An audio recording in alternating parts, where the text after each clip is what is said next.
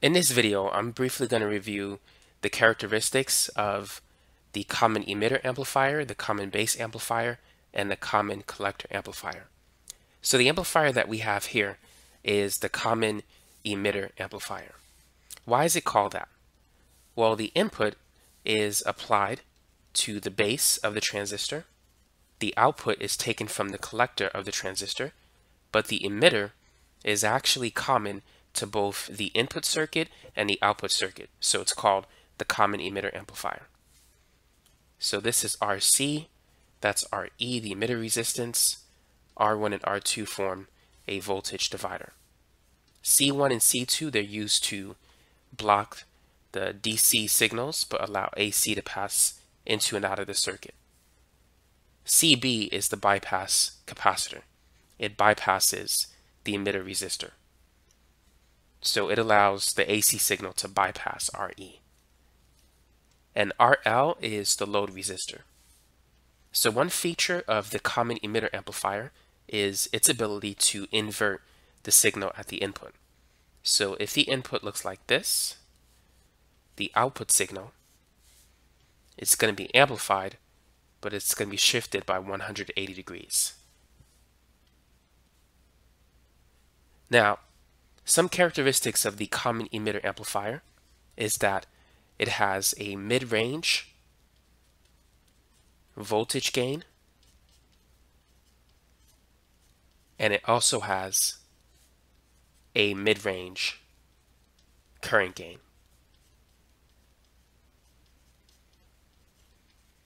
Another advantage of the CE amplifier is that it has a high power gain.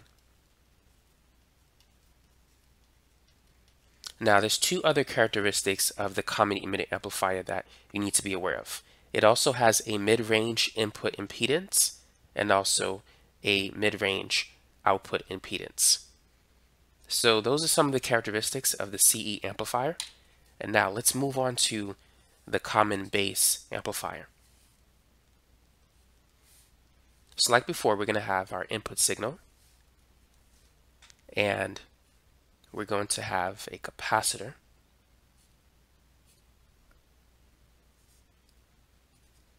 but this time the input signal is applied to the emitter of the transistor.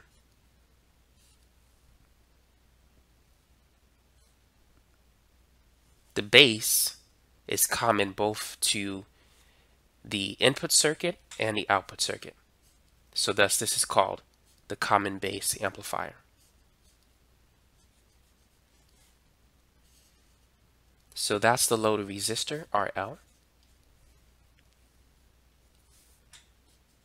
And then we're going to have a resistor going towards VCC, the collector supply voltage. So this is the base of the transistor, this is the emitter, and this is the collector. So this is RC. And then we do have another resistor, which goes towards negative VEE. So that voltage is actually lower than the ground voltage. It's negative with respect to the ground voltage. So that's the circuit for the common base amplifier.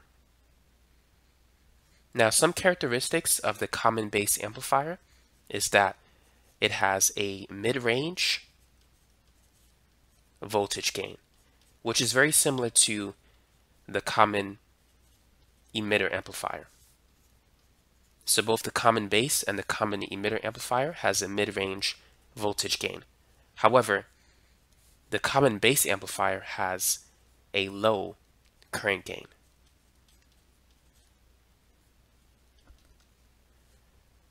In fact, the current gain is slightly less than 1.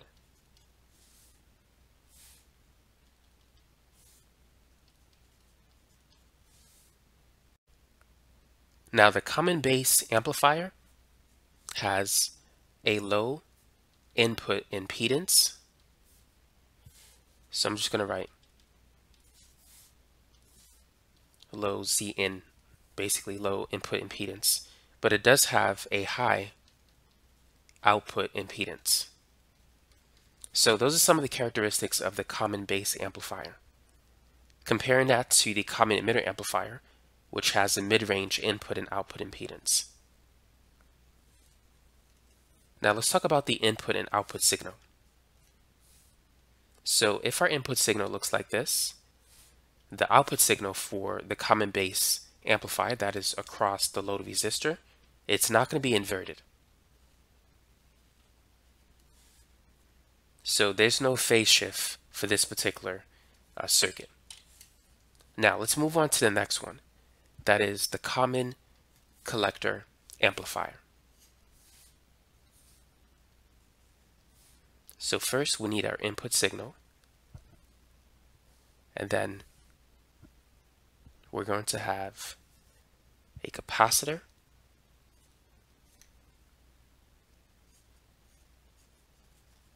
two resistors, very similar to the common emitter amplifier,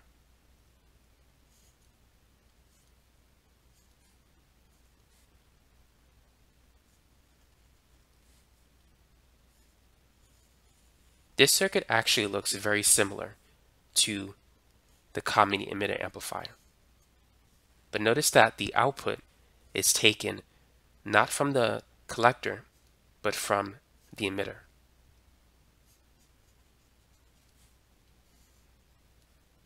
So this is the load resistor.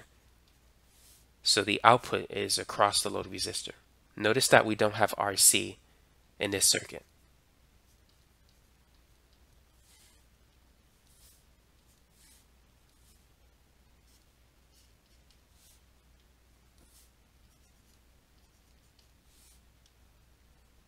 So the collector is common to both the AC signal at the input and also at the output as well, because an AC signal can easily go through the battery and come through the ground, because the battery doesn't really provide much resistance to an AC signal. This is going to be R1, that's R2, and they form a voltage divider at the base of the NPN transistor. So that's the common collector amplifier circuit.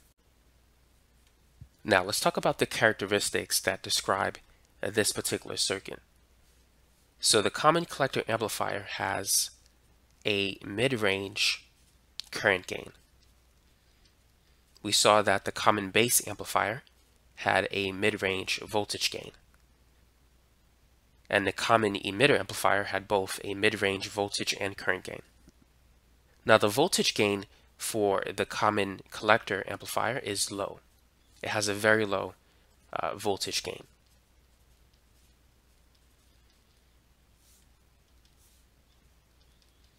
The voltage gain is slightly less than 1.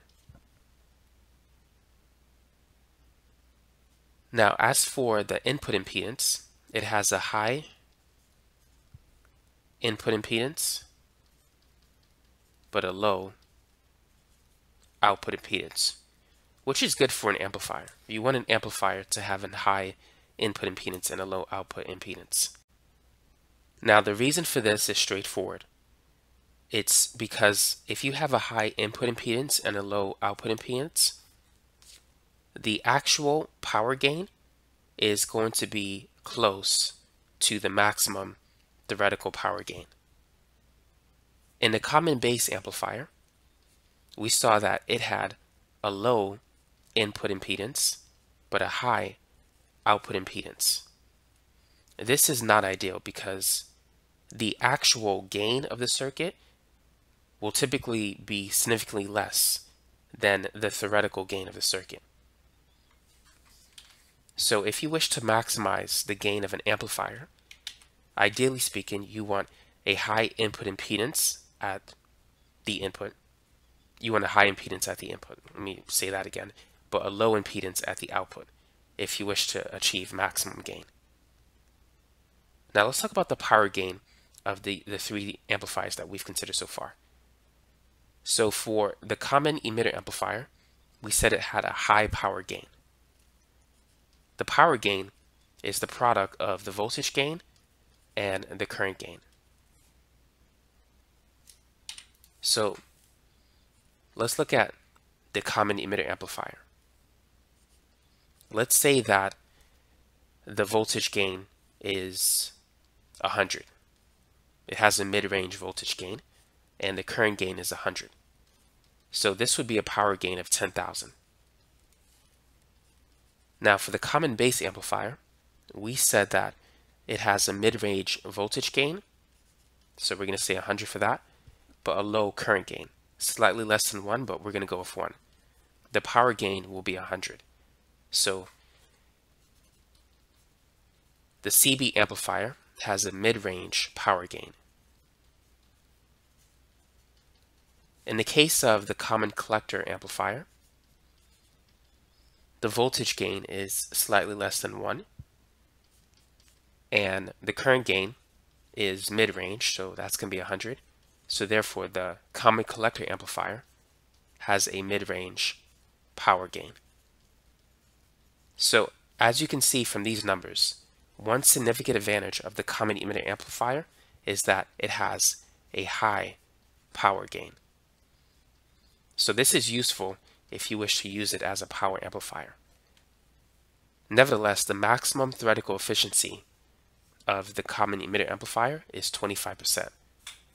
So let's say that the circuit draws 10 watts of power from the DC source.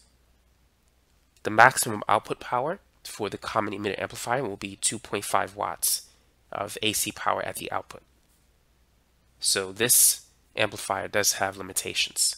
It's also known as a Class A amplifier. Class A amplifiers have a maximum theoretical efficiency of 25%, but a Class B amplifier, which is different, it uses 2 transistors, it has a maximum theoretical efficiency of 78.5%.